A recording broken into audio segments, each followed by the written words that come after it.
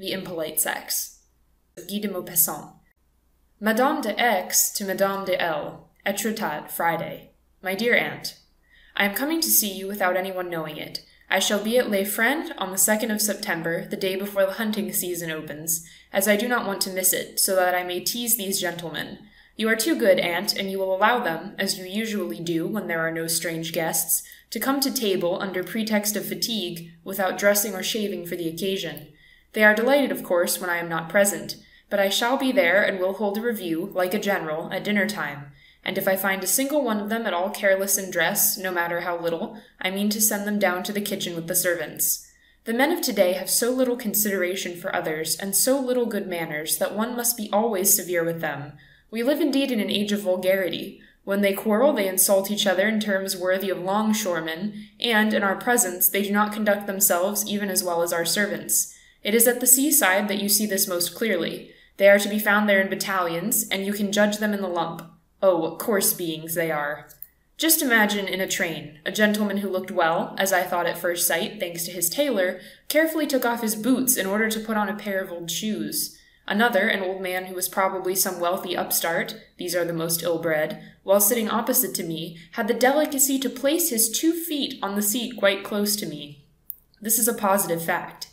At the watering places the vulgarity is unrestrained. I must here make one admission, that my indignation is perhaps due to the fact that I am not accustomed to associate, as a rule, with the sort of people one comes across here, for I should be less shocked by their manners if I had the opportunity of observing them oftener.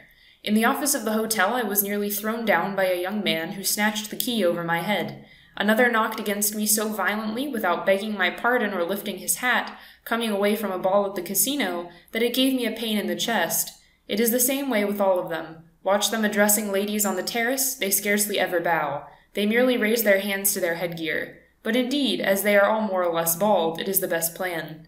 But what exasperates and disgusts me particularly is the liberty they take of talking in public, without any kind of precaution, about the most revolting adventures. When 2 men are together, they relate to each other, in the broadest language, and with the most abominable comments, really horrible stories, without caring in the slightest degree whether a woman's ear is within reach of their voices. Yesterday on the beach, I was forced to leave the place where I was sitting, in order not to be any longer the involuntary confidant of an obscene anecdote, told in such immodest language that I felt just as humiliated as indignant at having heard it. Would not the most elementary good breeding teach them to speak in a lower tone about such matters when we are near at hand? Etretat is, moreover, the country of gossip and scandal. From 5 to 7 o'clock you can see people wandering about in quest of scandal, which they retail from group to group. As you remarked for me, dear aunt, tittle-tattle is the mark of petty individuals and petty minds. It is also the consolation of women who are no longer loved or sought after. It is enough for me to observe the women who are fondest of gossiping to be persuaded that you are quite right. The other day I was present at a musical evening at the casino, given by a remarkable artist, Madame Maupassant, who sings in a truly delightful manner. I took the opportunity of applauding the admirable Coquelin, as well as 2 charming vaudeville performers, M. and Meillet. I met on this occasion all the bathers who were at the beach. It is no great distinction this year. Next day I went to lunch at Yport. I noticed a tall man with a beard coming out of a large house like a castle. It was the painter, Jean-Paul Laurens. He is not satisfied apparently with imprisoning the subjects of his pictures. He insists on imprisoning himself. Then I found myself seated on the shingle close to a man still young, of gentle and refined appearance, who was reading poetry. But he read it with such concentration, with such passion, I may say, that he did not even raise his eyes towards me. I was somewhat astonished, and asked the proprietor of the baths, without appearing to be much concerned, the name of this gentleman. I laughed to myself a little at this reader of rhymes. He seemed behind the age for a man. This person, I thought, must be a simpleton. Well, aunt, I am now infatuated about this stranger. Just fancy, his name is Sully Prudhomme.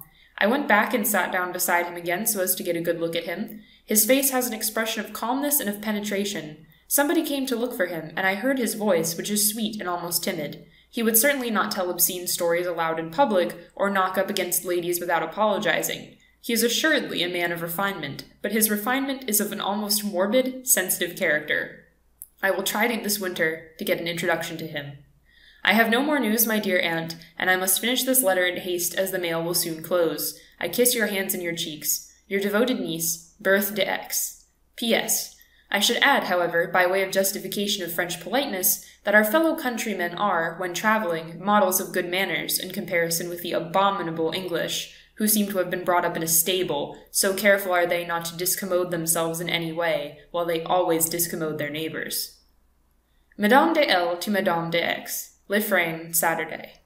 My dear child, many of the things you have said to me are very sensible, but that does not prevent you from being wrong. Like you, I used formerly to feel very indignant at the impoliteness of men, who, as I supposed, constantly treated me with neglect. But, as I grew older and reflected on everything, putting aside coquetry and observing things without taking any part in them myself, I perceived this much, that if men are not always polite, women are always indescribably rude.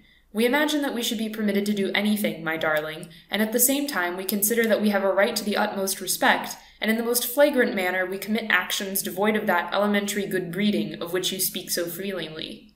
I find, on the contrary, that men consider us much more than we consider them. Besides, darling, men must needs be, and are, what we make of them. In a state of society where women are all true gentlewomen, all men would become gentlemen. Come now, just observe and reflect.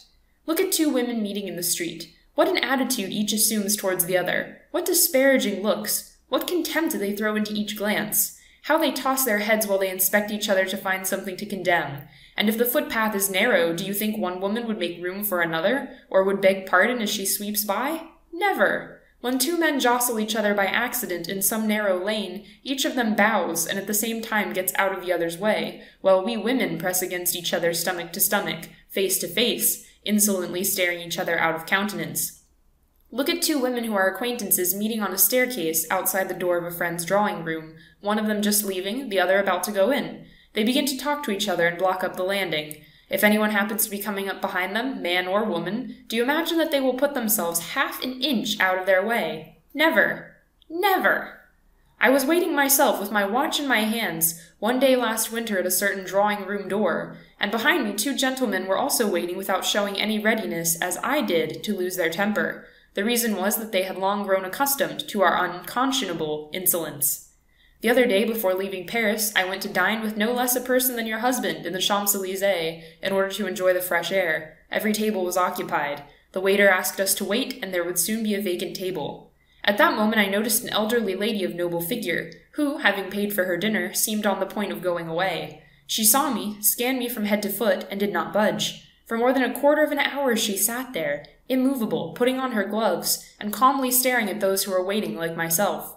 Now 2 young men who were just finishing their dinner, having seen me in their turn, hastily summoned the waiter, paid what they owed, and at once offered me their seats, even insisting on standing while waiting for their change. And bear in mind, my fair niece, that I am no longer pretty like you, but old and white-haired.